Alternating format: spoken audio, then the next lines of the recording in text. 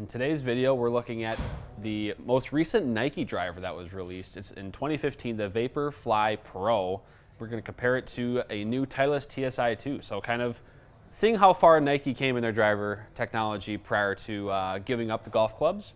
With the Titleist TSi2, it's one of the better performers here at Second Swing and Fittings. Jackie will hit some shots, and we'll see what Trackman tells us.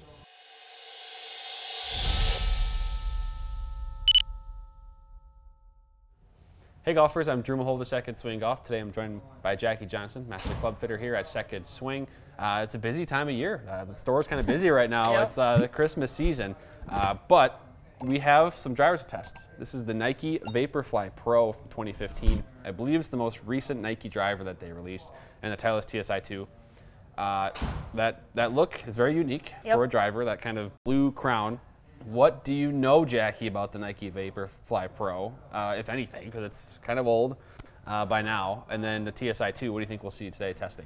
Don't know a whole lot about the Nike Vapor Pro. Obviously, it was really popular because, you know, Tiger. Yeah, so that's the Tiger Nike effect. swoosh. Yeah, in golf, a Tiger kind of has really amplified that. You know, the reason why we picked the TSi2 to compare with it is just, you know, similar in what we're going to see here in terms of club head. The Nike Vapor Pro is a little bit more compact, doesn't have as much weight in the back as the TSi2, but biggest reason too is just the shaft. So in the Nike Vapor Pro we have the TSi CK series, and in the TSi2 we have the TSi AV series. So they're both the TSi Blues, but just different series of shafts. So it'll be comparable to, you know, kind of really testing out the club head more than anything. Yeah, that's kind of the goal. I mean, we couldn't make it perfect based on the shafts already in the Nike Vaporfly Pro, but we kind of just wanted to see. I was just mostly curious. I kind of want to see, you know, how the Nike driver from, I guess, 6 years ago now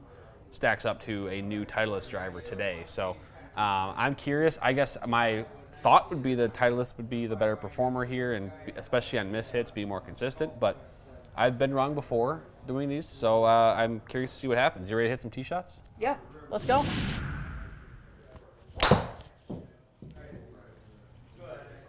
That's a good start.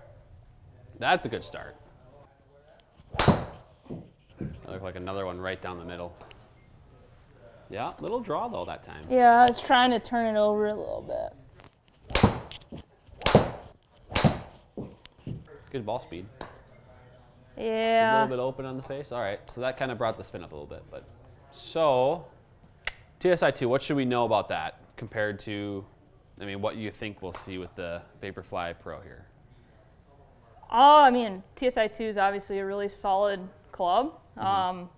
Fits in the category for a lot of people. Yep. So, you know, it feels good. It's forgiving. You know, I had, I don't know, a couple good shots, but a couple consistency for the distance is good. I mean, look at that. You had a couple that went, you know, turned over a little bit on you. You had one right down the middle. You had one that was kind of a little bit open on the face, but it's still same distance, which is, I think, might be a point where, you know, the Nike driver here might not do as well. It's kind of keeping that distance the same. So, but yeah, we'll see. I'm very curious.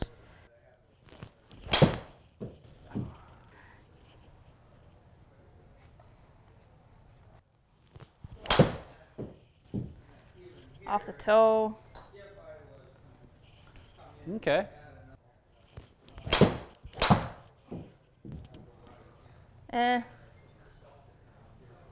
Okay. So here's where we're at after 4 with each. Interesting.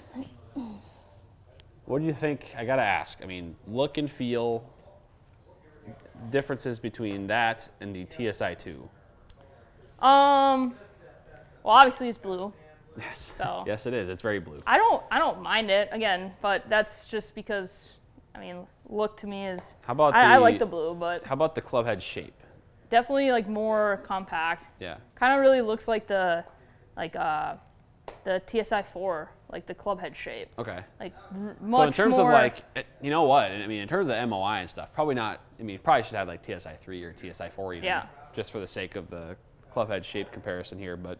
But yeah, it's definitely like the sweet spot is definitely very like small compared to the TSi2. Like TSi2 absorbs that shock a lot better.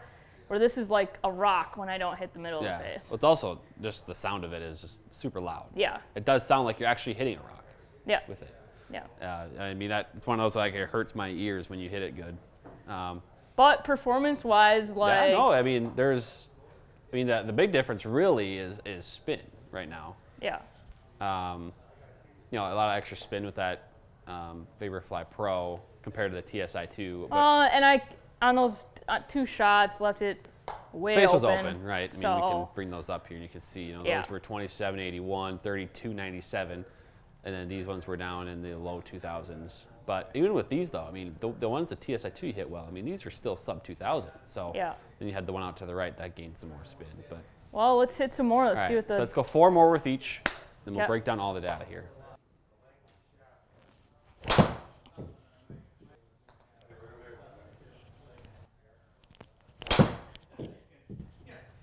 That should be good.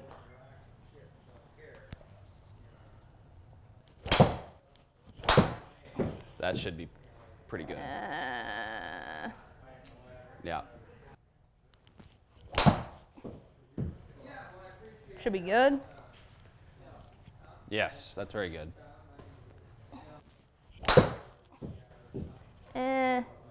Face a little open.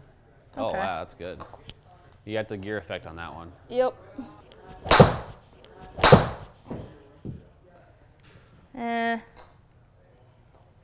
Oh. Okay. So it didn't go as far, but it corrected itself. All right, Jackie, do you want to start with dispersion? Do you want to start with the chart and the map here? Yeah. Chart data? I would say that, I mean, honestly, scroll over to the data quick. Yeah, I mean, when taking a look at just that in general, I think where the TSi2 takes the cake here is just honestly like some of those mishits. Yeah. Like I mean, that's what I'm noticing too. Yeah. Even when they're just definitely absorbing a lot better. It's, you know, even if I hit it off the toe or heel, it's still like in general going in the fairway. And I think that's like the key here is, there's a couple there where you could tell you didn't quite catch it. Yeah. But then the spin stayed down and it kind of had that knuckleball gear effect where I think there was only one really that actually, this one was the italicized one. Yeah. Where the spin kind of that knuckleball sometimes doesn't pick it up perfect. But this one is also right after that was the same thing where it kind of was, you know, you thought this was off the toe, it was going to go way right, and actually corrected itself into a draw here. Yeah. You know, 237 yards. So. Yeah, I think, I mean, I hit a couple really good shots with that Vapor Pro at the end there. Like, you did? No, three in a row that I piped like pretty close to the middle, and like that was, but like also I just think it's just doesn't feel great. Like the Vapor. Yeah, it just Nike. is not very solid. Like as you hit it, it feels like a rock. Yeah, it does. You know, and it has sounds that like one too. Yeah, it sounds like one too. But TSi2, I mean, just felt softer. It felt more forgiving. You know, swing wise, like how it felt in the backswing, like not a lot of difference there. This felt actually a little bit lighter, even though that shaft's like 5 grams lighter in the Vapor Pro. So that's probably why I swung a little bit faster with that one too. Yeah. Just because you know, gram weight, not a huge difference, but a little bit. I would say, yeah. I mean, the Vapor Pro, it's not like it's not performing. No, I mean, obviously. I am pleasantly surprised. I would say with the speed and the you after the first 4 shots, I think we noticed the spin was kind of high. Yeah. But then you kind of hit a couple of really good ones with the Vaporfly Pro, and that spin did drop a little bit. Yeah. And so it's not like it's a crazy high amount of spin compared to the TSi2. Look at that ball speed; it's the exact same. Yeah. Got the exact same ball speed. A little bit more efficient with the TSi2. Carry distance is almost the same. Yeah. A little bit more rollout with the TSi2 thanks to less spin, but there's not a ton of difference here, really. I mean, these numbers are very similar across the board. Face to path, face angle, club path is basically 0. I mean, that's pretty good. And so really, I think we were just a couple of mishits we noticed with each club, really. But I think the TSi2, they really kind of straightened them out. You know, had a couple up. I think maybe one of these here. that one, and I think it's actually your farthest one of the day. And then you had one here, and is it here? Yeah. No, which one? One of these was one that you hit, and it was that knuckleball effect where he was off the toe. You didn't think it would kind of perform that well, and it did. Yeah, I think dispersion-wise, you'd look at this, and I mean, there's not a whole lot of difference here. So I mean, I had some bad, not as up to par shots as I probably would have liked, and some of them, I'm trying to turn it over a little bit too much, and like where do those go? I mean, a couple of those Vapor Pros that I tried to turn over, I mean, there's 5 shots like pretty close together there. So I mean, consistency is not too bad in terms of that. But yeah, I think the TSi2's just got a little bit more forgiveness in it, and it just is going to be a little bit more consistent when you're talking about hitting X amount of shots in a round. Yeah. Like, what's going to give you more forgiveness? What's going to get you better results? Right. Newer technology. Right? Yeah, and I think we always get a lot of questions about Nike clubs and how they've stood the test of time. This is kind of a good indication, and that was kind of what we expected. Just some of that forgiveness piece on the miss hits is probably where the biggest difference is going to be. But if you like the blue look, or maybe you are a big Nike geek and you want some Nike clubs, the Vaporfly Pro driver might be the best Nike driver out there. And we can see here, distance-wise, ball speed-wise, it definitely still keeps up. So that's good to note. And again, we have a bunch of these at second swing as well, in addition to the Titleist TSi2, of course. So, Jackie, thanks for hitting the shots today. Some good data here, good information. It's always kind of fun to compare, the eras, so to speak, of golf equipment from maybe 5-6 years ago to present, see how things have changed. And again, that forgiveness piece is really the biggest difference here, I think. Yeah, thanks for having me.